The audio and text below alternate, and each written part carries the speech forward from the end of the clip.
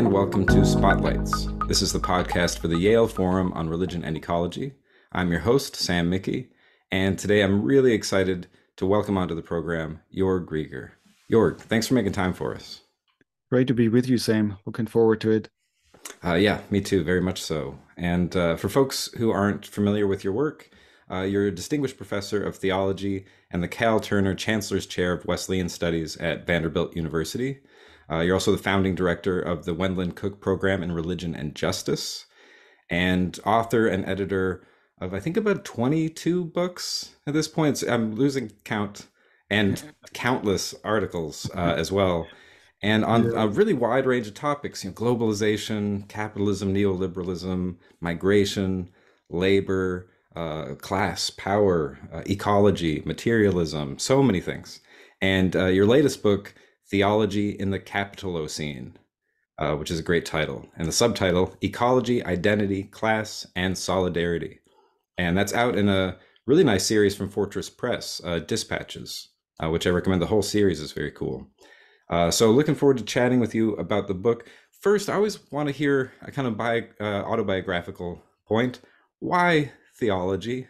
Right? Because it's obviously not the most popular thing to study in today's universities. And when you think about issues of like politics and neoliberalism and power and privilege, people would think, well, good, study politics or something like that, right?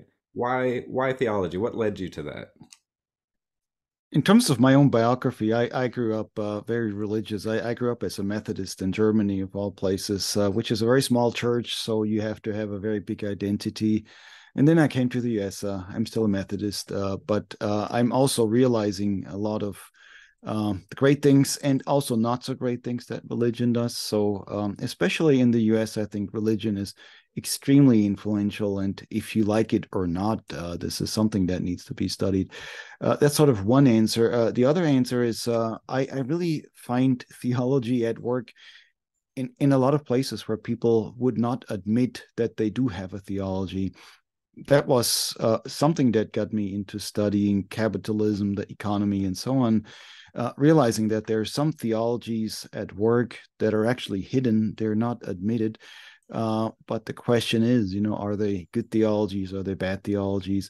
And so I think that matters. I think figuring out what it is that people believe deep down is crucial because it's not just an individual thing, but it shapes the world, it shapes politics, it shapes economics, and vice versa. So the whole thing is always connected.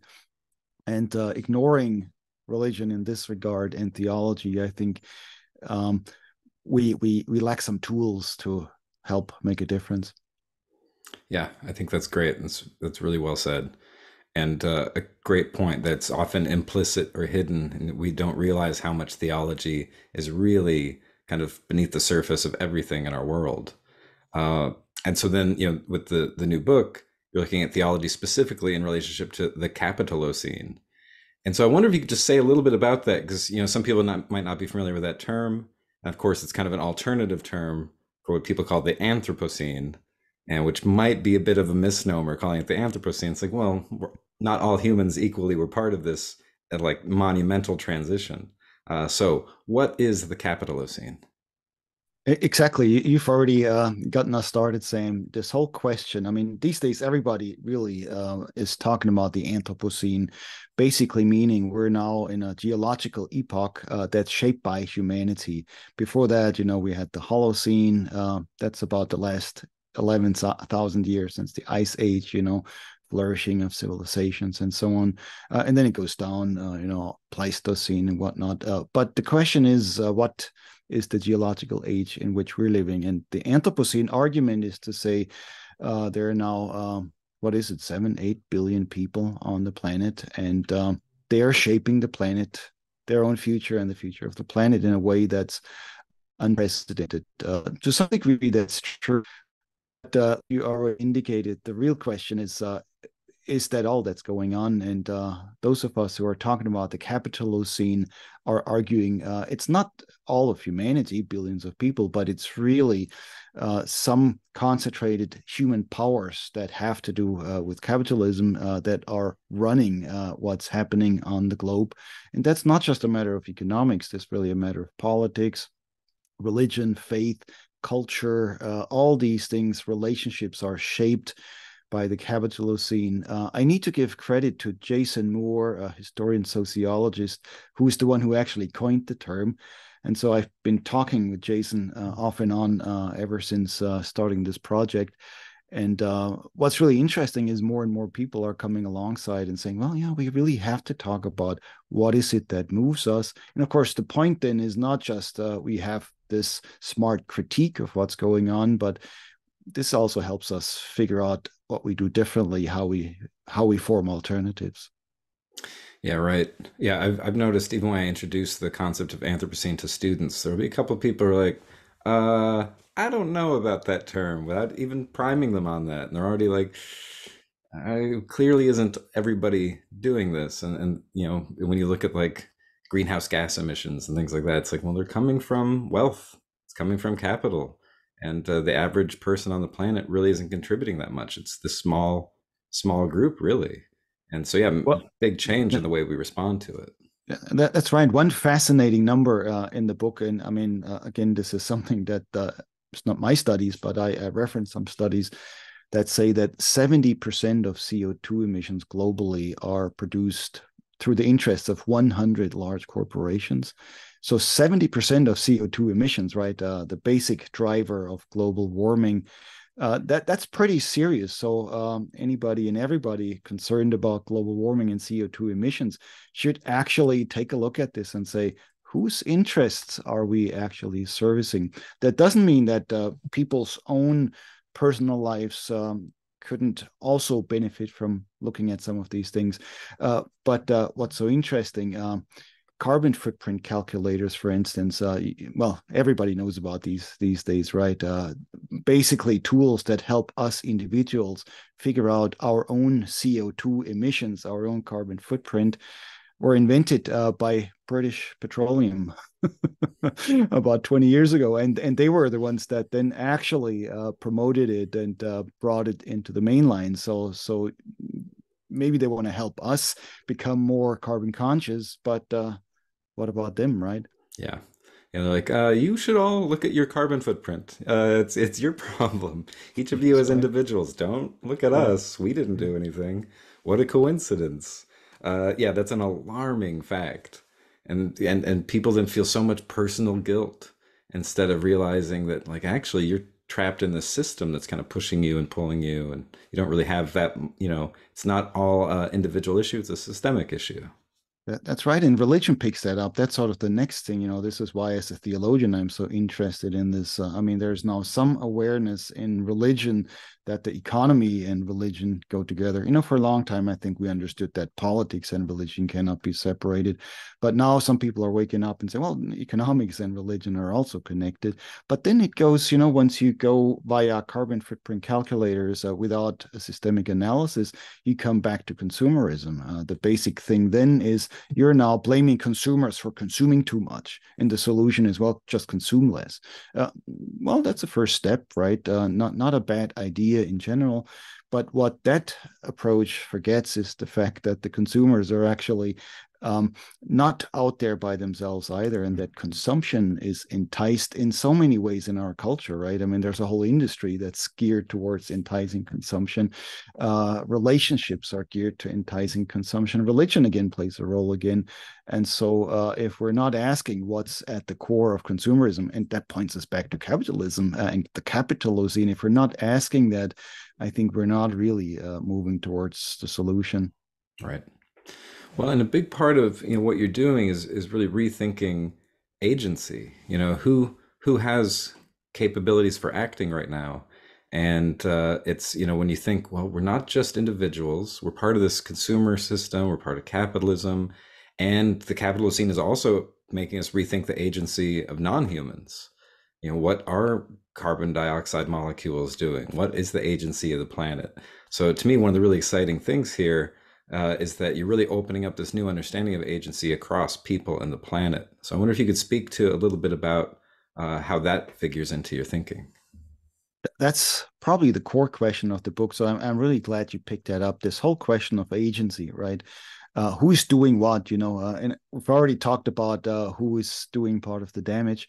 But if you think about who is part of the solution, you really have to think more broadly too. So at that level, of course, I'm very interested in alternative human agency. What is it that people can do? And this is why, in my own work and at the Wendling Cook program in religion and justice at Vanderbilt, we're working on worker cooperatives, labor, and all these questions. But that's connected, as you just suggested, with other than human labor too, right? I mean, so it's not just humans pushing things, but it's really much broader questions of, what other agencies are there? And then for me, the big question, this is sort of the end of the subtitle of the book, is always solidarity. How can we work together? How can we develop some synchronicity among people and the planet, among human and non-human, other than human agents. Let me give you a few examples because I think this is really important. It might sound a little esoteric and abstract at first, but yeah, I mean, the whole planet in some ways has agency, and of course, in the current capitalistic mindset, that's considered externalities, right? Whatever the planet does, we can appropriate for our own benefit. I mean, our own really. The big businesses do that, the corporations do that. Labor is treated the same way. We have to keep labor costs low in order to make profits bigger.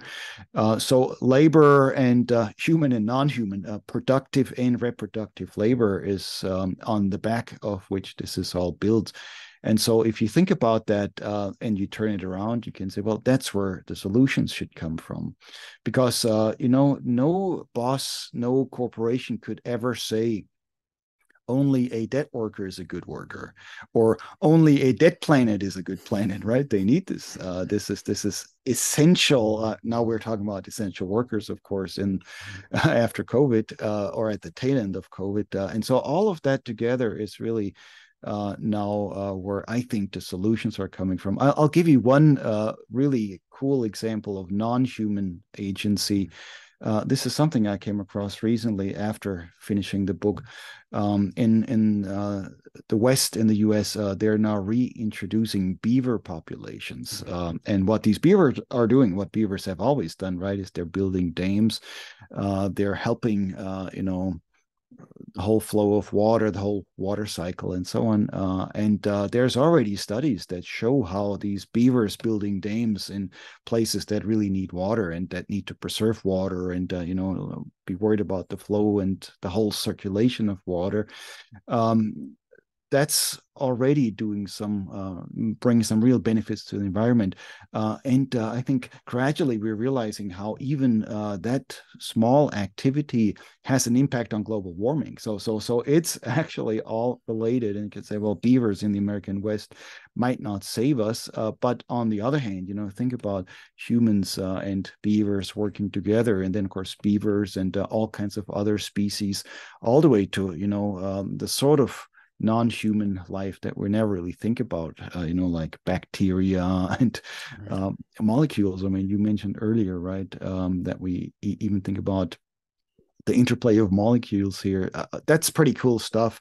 And that needs a lot more work because I'm only hinting at it in the book. Yeah, right. We're still so anthropocentric in so much of our thinking, and so the Anthropocene, the Capitalocene, is helping to kind of crack that open. And we're like, oh, right, there's more than just humans around. And what if we can kind of partner with some of the more than human world? And yeah, beavers are a great example because it's also adorable. And so I like the idea that maybe the solutions to our problems can also be fun and cute. And it's not Yeah. always just, oh, this is going to be really difficult work. And how are we possibly going to do this? And something like beavers, like, no, we just, look at the world around us and find new relationships with them. And so in that sense, solidarity includes solidarity with the other creatures we're inhabiting the planet with. Let me say a word about solidarity here because you're pushing it in exactly the way I want it to go. Namely, solidarity is fun. I mean, there's sort of politically correct type of solidarity where constantly you're moralizing, constantly you're blaming people, making people feel guilty and bad and whatnot. Well, what if solidarity were not that, but really sort of a happy confluence of agency, right, where you put various agents together.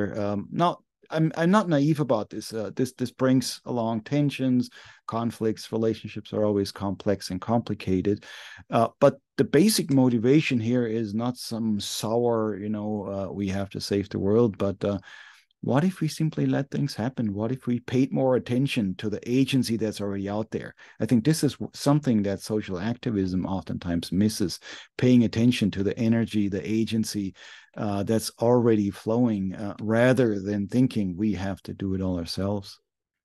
Yeah, right. Like, all right, we're gonna have to build something up out of nothing, and how are we gonna do that? And like, no, there's already a lot happening, Yes. especially yeah, the energies of the planet and social activities that are already happening. And yeah, I like that. It feels so much more like a celebration in that sense. And I think that's probably one of the areas where theology can really help and be like, no, this is there's movements of grace and joy, and it's there's like sort of pleasure to this kind of activism.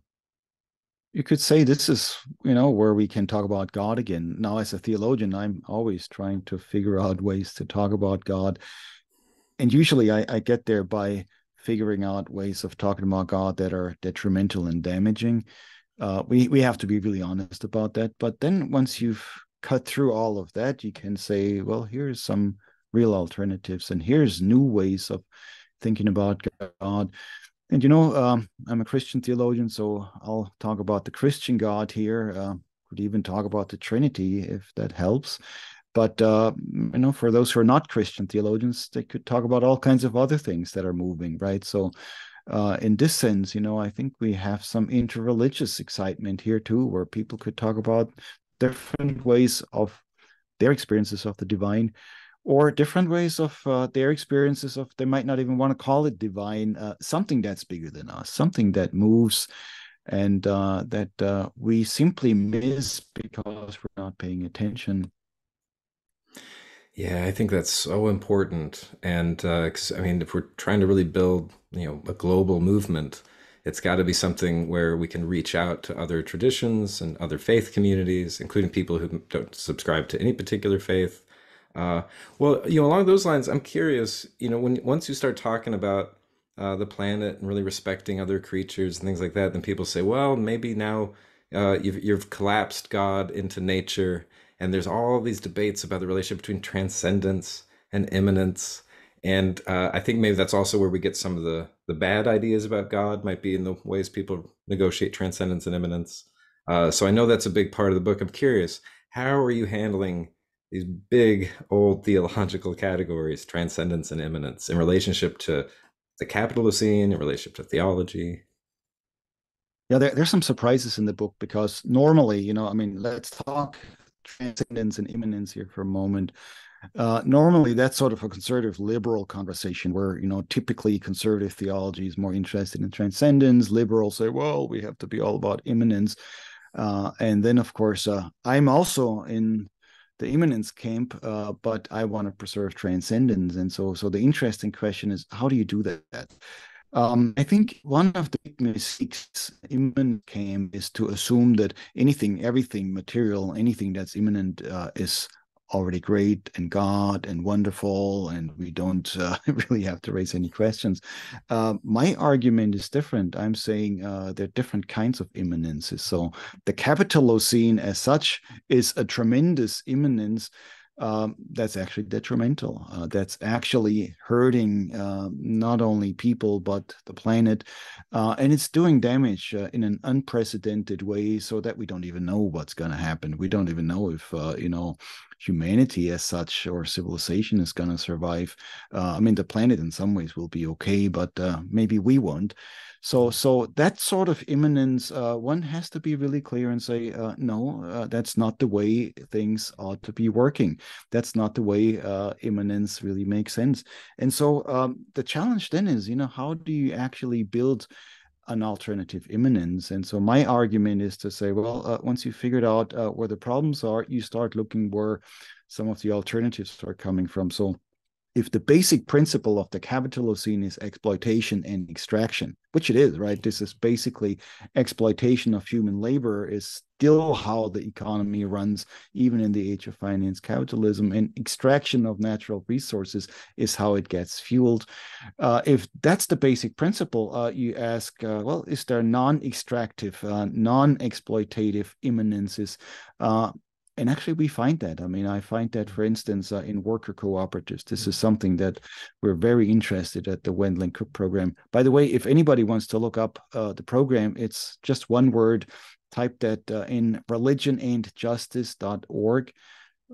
Religion and justice, one word.org is the Wendling Cook program. So for us here are some of the real alternatives in when it comes to immanence. So in other words, you have to point out where do you find God, but you also have to draw the line and say, I don't think this is God. I don't think this sort of immanence, some big compound that basically produces wealth for the few and poverty for the many and pollutes the planet. This is not the right kind of immanence. So there has to be a line, and the same is true for transcendence. So figuring out that some sort of transcendences are damaging, I think, is really crucial. And a lot of progressive liberal theologians would agree there. But then the question is, where's the transcendence that's actually helpful? Um, there's sort of for the theology nerds here, there's an old model, I think Karl Barth said it the best, and I'm not a Barthian, but let's give Barth here a chance, where he talks about, in a little book, Dogmatics and Outline, he talks about God in the highest, and he basically says God in the highest is the Christ child in the manger. So transcendence here is not ethereal, out of this world, non-material, but transcendence is simply a way of transcending dominant immanence. That's how I think it makes a lot of sense. So when we talk about immanence, the question is not are we pro or con immanence, but which immanence are we talking about? And where's that transcending immanence that actually transcends the dominant status quo? So in the Capitalocene, the interesting thing is there's always resistance. And that's where I think the God talk thing could be helpful. Namely, not saying, well, is God everywhere, pantheism, panentheism, and all that stuff? Well, so what? The question is more specific. Where exactly is God at work, and where is God not at work? I don't want to come in with big metaphysical claims about the devil, but I think we should talk about evil. We should talk about sin, and figure out what are these things that are not helpful. What are these things that are actually detrimental? Oh, that's a great way to think about it. I like that a lot.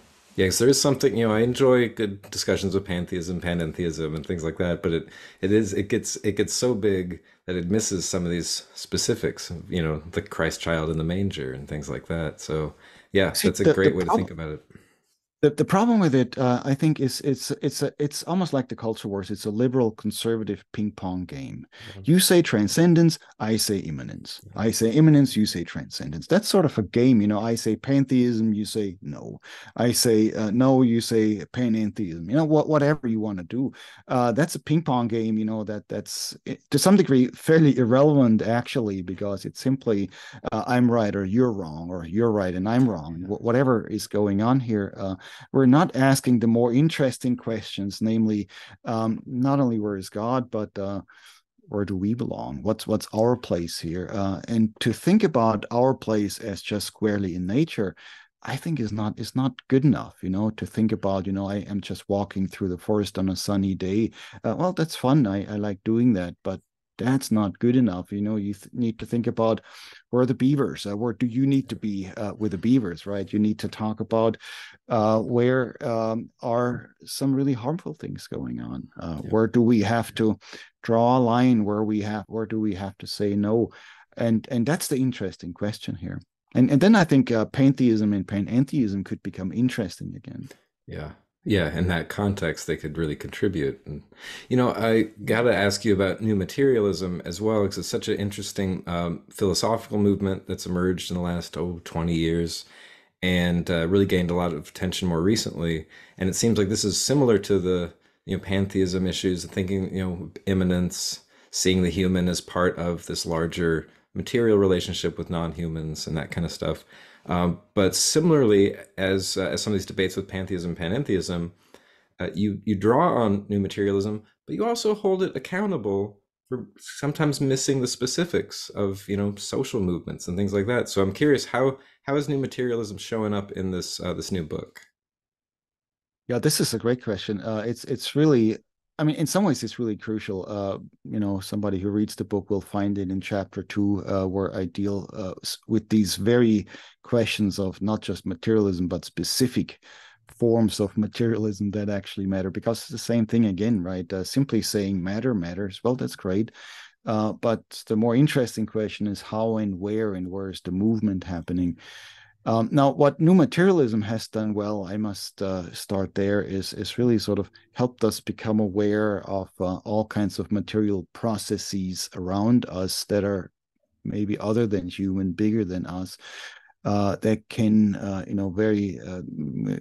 can help us to see interesting things going on in the world and maybe even put up some resistance and alternatives to the Capitalocene.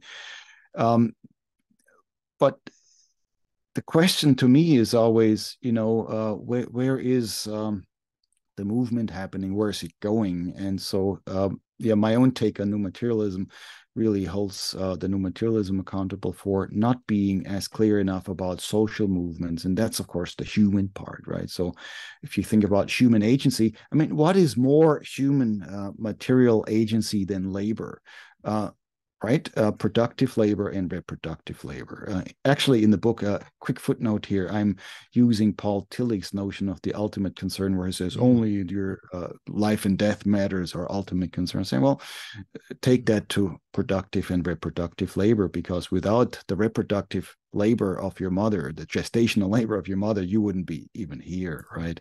Of course, reproductive labor, that's nature, non-human, that is also minority labor for the most part, which is foundational for everything else, but is not recognized. So that's your solid foundation of anything materialism related. Unfortunately, I don't see the new materialism talking about labor much. Mm. By the way, there's not much talk about labor in theology, anyways, which I have argued backwards and forwards for 20 years. So far, not many people have been willing to listen, even though I think we're moving here a bit. There's more resonance internationally, I think, at this point Mm. than in the United States. So that's all part of the new materialism, where I think if we broaden the conversation, I mean, including energy, which is really crucial, right? Talking about energy is a huge part of new materialism, but to think about that in relation to human energy and then, of course, also where's the energy going that's taking us in the right direction, and there's a lot of energy taking us in the wrong direction. So those distinctions also have to be made. Not necessarily people now get worried, oh well, this is all normative stuff. Well, of course it's normative to some degree, but it's a matter of survival. So it's not I want to develop big norms, but I want to live and I want to flourish and I want other people to live and to flourish too. So those are some of the fundamental issues. And probably when we're talking about materialism, this is a typical sort of American way of looking at it. I also need to add one caveat, and this is a typical understanding of materialism in common usage. It's this idea that matter is everything. And so, then people have this critique. You shouldn't be so materialistic. You shouldn't worry so much about stuff. Well, that's sort of a deflated version of materialism. That's not what we're talking about. That's just well, whatever it is, I'm not interested in it.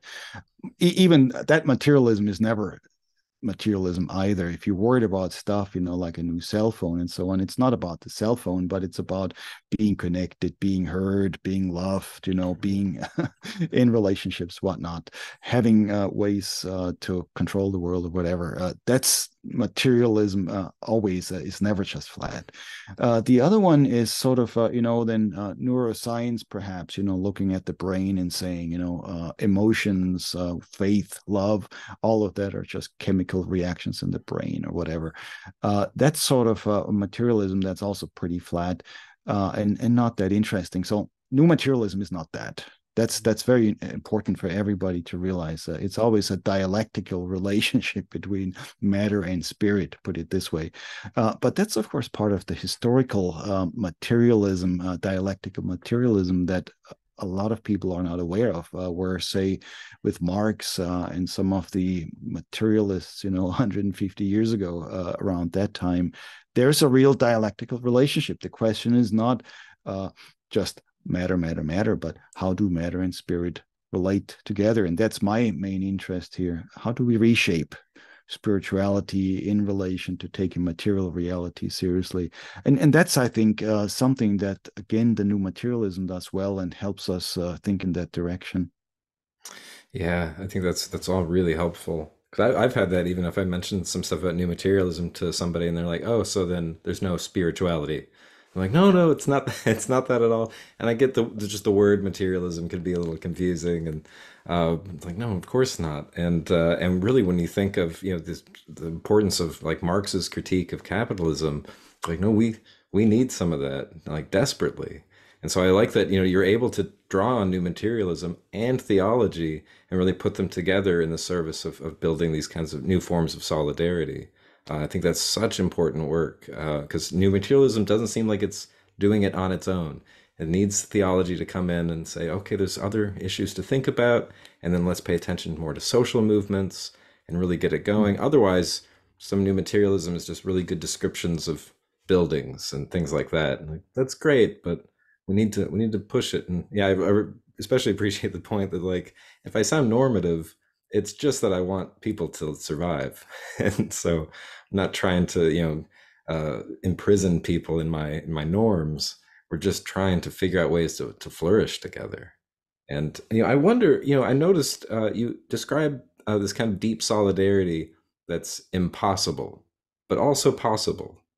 So I wonder, what's going on. Anytime somebody puts the "im" in parentheses, it's possible and impossible. I'm always so curious about that.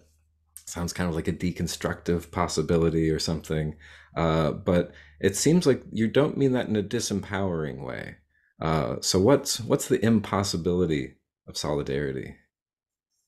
So that is to me really the big question. As I said a moment ago, if you think about solidarity here between humanity and the planet, and the goal is flourishing of life. So it's not some goal of turning you into my image or making you do something that I want you to do, but just what's the best way for all of us to flourish? And then, of course, the other piece, this is something that our language we often use covers up. So we talk about the oppressed minorities, the exploited, and so on.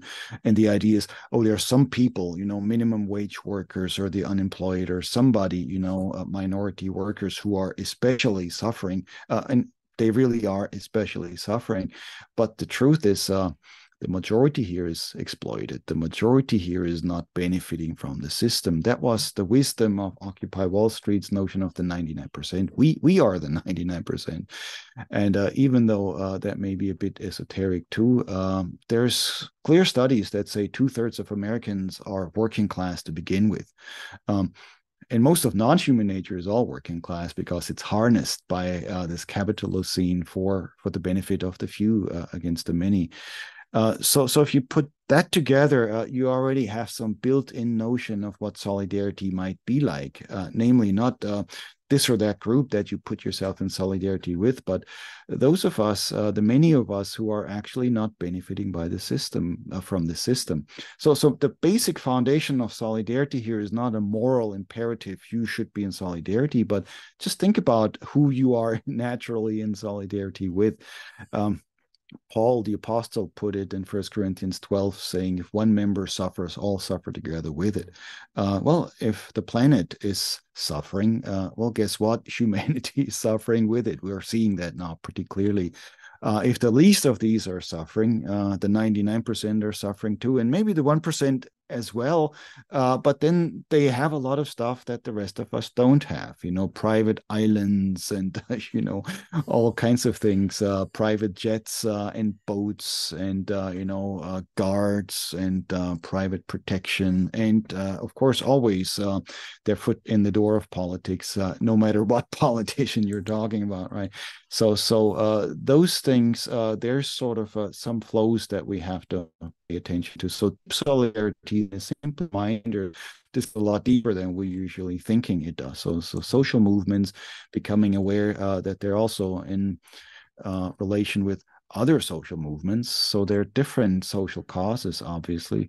And then, of course, the bigger movement of the planet here also as something that's in solidarity. So that's the solidarity I'm talking about, which then is something that has diversity built in from the get-go. So it's solidarity is not we should all be alike now, but exactly the opposite. We should realize what we have in common, namely being exploited and extracted from and then to say, well, what would our different things that we bring to it actually contribute? So non-human nature is contributing something. Of course, not just beavers and dams, but also hurricanes and tornadoes, tearing down some of that which was illicitly built.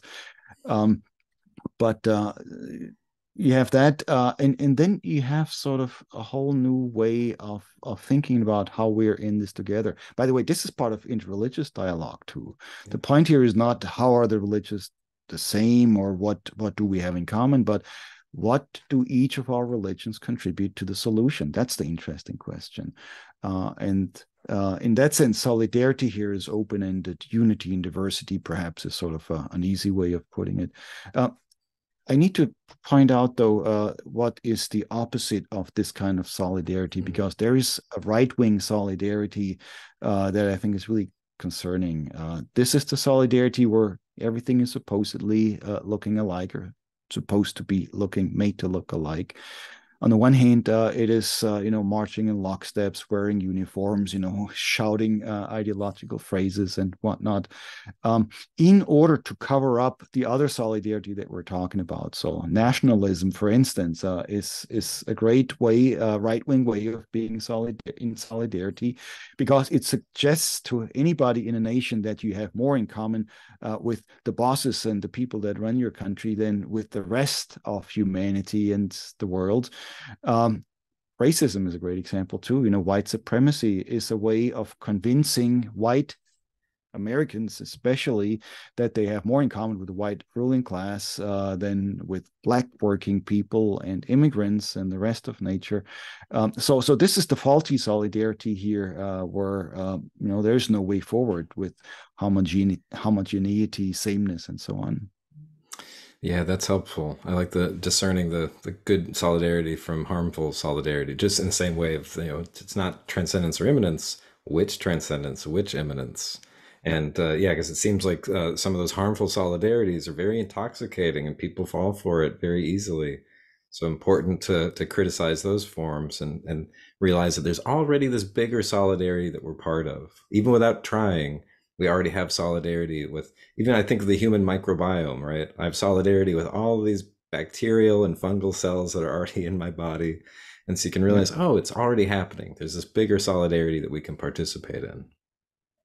So in a way, it's not an imperative, but it's simply a recognition of what's already there. And I think this is where the new materialism is helpful, because it helps us see this connectedness that we're oftentimes overlooking. We get so cerebral or focused on certain things, certain actions, that we don't see this broader connection. But once you see it, then I think there's a political project and an economic project that comes out of it, namely that you now use your agency not for the dominant system, but for building alternative relationships. So that really turns things around 180 degrees. Maybe a quick example of how religion functions here too, because this is, I think, the big confusion these days, where people think, well, in the religious dialogue, I mentioned that a minute ago, we should all just love everybody and not ask any questions. That doesn't make any sense. I mean, we want to know, what are the various religions contributing to the common good, right? How are they in solidarity and so on? But once you've said that, you now need to figure out, how is religion part of the problem? And here my suggestion is you start at home. So for me as a Christian theologian, the question is not, first of all, how is Buddhism a problem or Hinduism, but how is Christianity a problem?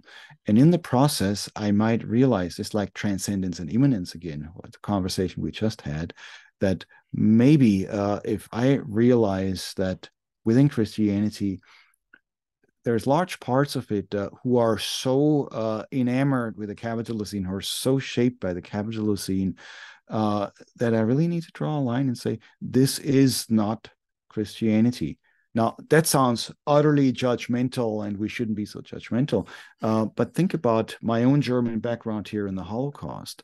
That was absolutely necessary to draw a line and to say this is fascist Christianity and this is non-fascist Christianity, because fascist Christianity kills. So figuring out in terms of your own religions and maybe not being shy, pointing out that in other religions you have similar dynamics. I mean, the Christian who is disillusioned with Christianity and thinks Buddhism is the solution, well, you haven't studied Buddhism. You don't know what's going on. You just have an idea of something. So the point about interreligious solidarity then is as we work together, we also realize where we need to draw the lines. And so it's quite possible that I may have more in common with a Buddhist who is working for the flourishing of humanity and the planet than with a Christian who is sort of part of the old Capitalocene, trying to exploit and extract as much as they can. Yeah, no, that's a great point. Yeah, I think of like the friendship of Martin Luther King and Thich Nhat Hanh. And it's like, well, we're both working toward peace. So even though you're Christian, you're a Zen Buddhist, it's like, yeah, but we're working toward that form of solidarity. And some of this also reminds me, I just have to say, you have this wonderful book with Kwok Pui Lan, Occupy Religion. And I think that also gets into some of this discussion of like, well, what can religion contribute toward building new forms of solidarity, the 99%? So just have to mention that it's a fantastic book. I've used it in classes.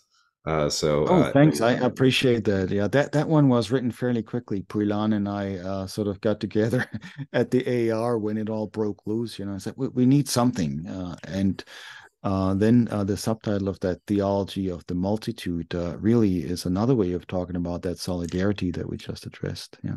Yeah, I think that's so important. And certainly, for the Forum on Religion and Ecology, that's a big part of what we do is try to think of this as an interreligious project, and it can't just be religions in their own silos doing their own thing. Um, so I don't know, geez, I could talk to you forever about these things. But one I really want to hear about reparations. I haven't gotten to this part of the book yet, right? Theology in the Capitalocene. What is theology going to contribute to reparations for who? And how is this going to happen? It's such an exciting topic, and I think one that maybe some people just write off, and they're like, "Oh, that's just impossible. That's never going to happen." So, how's reparations fitting into to what you're thinking? That is, I mean, in the book, it's the conclusions. So the conclusions are specifically on reparations for African American enslavement. That's the focus. And I'm not saying that's the only reparations that matter, but it's a way. So the structure, the book has 4 chapters. The first 2 are on ecology. The third one is on the class issue, which I think is still completely neglected certainly in theological studies. The fourth is on intersectionality. So this is where race, class, gender, and ecology come together. And then finally, the conclusion is, well, what would this mean for reparations? And so I look at very specifically the example of African American enslavement in the United States. And I'm taking this back to this. I mean, the broader question of the Capitalocene, of course, is always who exploits who, right? So Capitalocene is not just, well, this is the age of capital, but it is an age of tremendous exploitation and extraction, and that shapes everything. So if you think about enslavement, especially chattel slavery, that the form that we've developed here in the United States, this is sort of the ultimate form of exploitation of everything, right? So it's the exploitation of the labor power of these enslaved Africans. But it's really all of life. I mean, culture, the way they think, the mind, religion is always part of it. And so once you realize what's wrong, and of course, you could develop the same argument then for reparations for indigenous communities, for environmental damage, and so on. What is exploited, and how do we actually address that? Then again, it's a materialist argument where you say, saying you're sorry is not enough. Simply developing a new spirituality is not enough, even though that's part of it, right? Repentance, all the old theological categories can be brought back fruitfully. Sin and evil, grace, those salvation, you name it, those are all part of it. But very materially asking, how do we change things? And so my basic suggestion then for this particular case is to say, what if we went back and changed something about the labor relationships? In other words, made labor not just less exploitive, but maybe stop exploiting altogether. That happens again through this worker cooperative work that I mentioned earlier. But there's great traditions in the African American history of African American communities supporting each other, from maroon societies to mutual aid societies, but again, also worker and labor co-ops that you find in the Black traditions. The reasons why a lot of these are not around anymore is not because they fell apart, because they were so successful that the dominant system came after them and destroyed them. So that's a little reminder that whatever you do in resisting, you always have to be networked, because if you start a worker co-op somewhere in the woods of Tennessee, they'll come and find you and shut you down. So you need bigger connections. But once you go there and once you think about how do we repair these fundamental problems, what's broken, you could actually see how this would help African American minority communities today a lot more than either just feeling bad all the time or protesting all the time. You're now building economic power from the bottom up, which translates into communal power, which translates into cultural power, which translates into religious power. And it spreads beyond the community. I mean, this spreads now from African American communities is spreading to immigrant communities, back into the white working class community as well. So you're building this with some real benefits for the natural environment, because worker co-ops by design are less exploitative, because not only are people treated fairly, people now have some agency, and they're less likely to mess up their environment where they live, where the communities thrive, where their kids are breathing the air and whatnot and playing in the dirt. So all these things are now put together, and what you get is sort of a movement from the bottom up that is very material, builds on labor and reproductive labor relationships, but it has the potential to transform spirituality. It has the potential to produce new theology. That's where I do my theology. That's where I learn my lessons, and it has the potential really then. Hopefully down the road after a while to lead into something after the Capitalocene. Yeah, that's really hopeful. I really just, and so simple in a way. It's one of those things like, yeah, just cooperate, co-ops. It's that easy. Just network with people and places around you. And one of the things I always appreciate about your work is it always is down to earth. And it's like, let's look at what people are really doing. And I want to hear a little bit more about what you're doing at Vanderbilt. What is this worker co-op stuff that you're up to? It sounds so exciting. And you really put it so well now. It sounds simple, and in a way, it is simple. I mean, it's deceptively simple, because you think, well, if the basic problem of the Capitalocene is, let's call it exploitation. I mean, extraction goes along with it. If it is exploitation, building your fortune on the back of other people and non-people, non-human, human and non-human.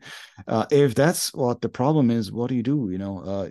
Then you figure out who is being exploited and how does that produce solidarity. Very simple. You don't need a lot of huge metaphysics and you don't even have to read Marx. I mean, the fact that workers are essential and that there is class struggle. I mean, any grocery worker could tell you that. Warren Buffett said it. I think in 2006. There is class struggle in my class is winning it. Well, you do not have to read Karl Marx to see these things.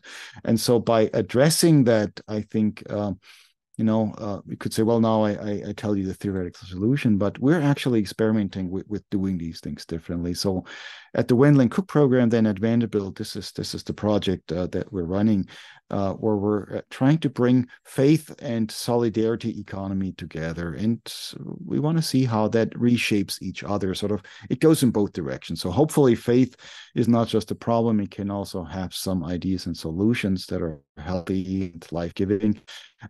Versa really need the help from some real deep relationships that go back to the ultimate concern of productive and reproductive labor. So one thing that we're running now, and this might be interesting for some people listening, is we call it solidarity circles. We're just running the second cohort. We have about 30, 40 individual faith communities. Each of these communities is experimenting with relationships to solidarity economy. The one thing we always suggest, for me, I think this is the crucial one, is cooperatives, worker co-ops specifically. And so as this is happening, as communities are moving their way into that, we're seeing some transformation. I mean, I'm a theologian, so I'm interested in theological transformation. How is this changing your images of God? How is this changing your images of anything? In theology, salvation, sin and evil, you name it. But it's also very practical. How is this changing your personal relationships? How is this changing your community? And one of the arguments we're making here is that we need to talk more about economic democracy. This is something that not nobody, that's wrong. I mean, there's people talking about it, but in theological fields, in the faith-based world, that's not a conversation as far as I know. People are worried about political democracy for good reasons. It's in jeopardy. But we're saying, what if political democracy could actually be strengthened through economic democracy? What if, say, these communities actually not only had a vote, but some real power that goes with the vote? If you have some economic power, you may be heard more in the political realm than if you don't, right? And of course, then how is this going hand in hand with religious democracy, right? Economic, political, and religious democracy. In other words, how are these relationships in worker cooperatives working out themselves in faith communities? And here these solidarity circles, we're working closely with an entity here in Nashville, the Southeast Center for Cooperative Development. We've done some work, done some faith and co-op work. That's on their website. If you check out the Southeast Center, their website is co-opsnow, co-opsnow.org. And in some of these collaborations, some of that is local, and some of it then is really through national and international networks. Happy news here. Even the World Council of Churches is catching on. We're going to do some work with them in August. And some of the other international global religious bodies seem to be catching on before some of our American big denominations are catching on. I'm still talking to my fellow Methodists, but that might be a while. That's exciting. It's really, I don't know, a book called Theology in the Capitalocene. You think, oh, okay, here comes the bad news. And then it turns out there is still a lot of good news and a lot of hope and courage. And, it's exciting. And it makes me want to go, hang out with you in Vanderbilt. But also, it'd be nice to see more universities doing this kind of work, and universities could be hubs for this kind of activity. And so, yeah, it's just such exciting work. Let's figure it out. It would be great to have you here for a bit, and maybe have some of these conversations here and pick your brain. We've mostly talked about what I'm doing. I know you're doing important work, and then there are many other people around the country and the world. But I must say that the Wendland Cook program in religion and justice, so economic, ecological justice, is what we're committed to. As far as I know, it's the only program, not only in the country but in the world, that puts these things together with labor and cooperative work. That's the crazy thing. When you think, well, theology and economics is now a field that more and more people are studying, but no one is talking about labor. Not in the professional academy. I mean, of course, there's people on the ground. There's religion and labor movements emerging. Some of them have died. Some of them are emerging. That's all great. But this is not a conversation. Of course, the point here is not to say this needs to displace all other conversations, but why are we not joining forces? Why are we not putting this together with critical race theory, with questions of sexuality and gender? Why are we not digging deeper with the ecology piece here? Once we've said we need to pay attention to ecology, that's a great start, but how do we do it? And then have conversations about what each of us could contribute to it. Yeah, that's a great way to think about it. Yeah, we're not trying to dominate all those conversations as much as connect them. Like, hey, look, we're actually on the same team here, and we're a lot stronger together. Exactly. Yeah. Great. Well, I cannot imagine a better note to end on. That's really hopeful and positive, and I hope people listening to this read the book, but also engage with some of these movements the way you're talking about, and find that deep solidarity within. So thanks so much, Jorg Rieger. Really a pleasure to talk with you. And same here, Sam. I really enjoyed the conversation. Thanks for great questions. We could have gone on. We were saying in the beginning that could be a 3 hour Yeah. podcast, but we're not going to put our listeners through it. But it would be fun. Maybe we continue at some point. Thanks. Oh yeah, definitely. And yeah, have to have you back on again soon. I'm sure there will be another book in the works in not too long. So yeah, I'm looking forward to chatting again in the future. Very good. So Thanks. yeah, thanks so much, and thanks for everybody for tuning in. We'll be back with some more conversations for you soon. In the meantime, take care and be well.